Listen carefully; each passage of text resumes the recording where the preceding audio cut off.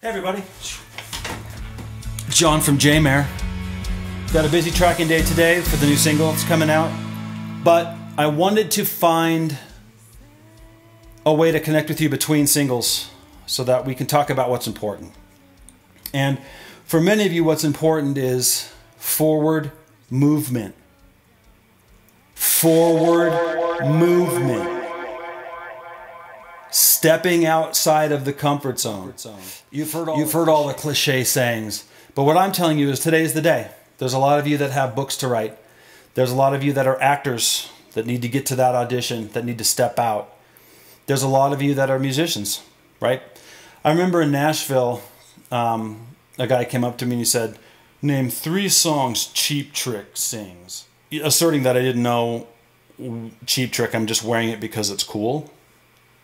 And I proceeded to talk to him about how Cheap Trick formed, my top 5 Cheap Trick songs, why they were shocked when they performed live at Budokan. They didn't realize the reception that they were going to get in Japan. And it was just hilarious. Like 45 minutes later, it's like, okay, I get it. I get it. Don't let people talk down to you. You have stuff to do. Go out and do it.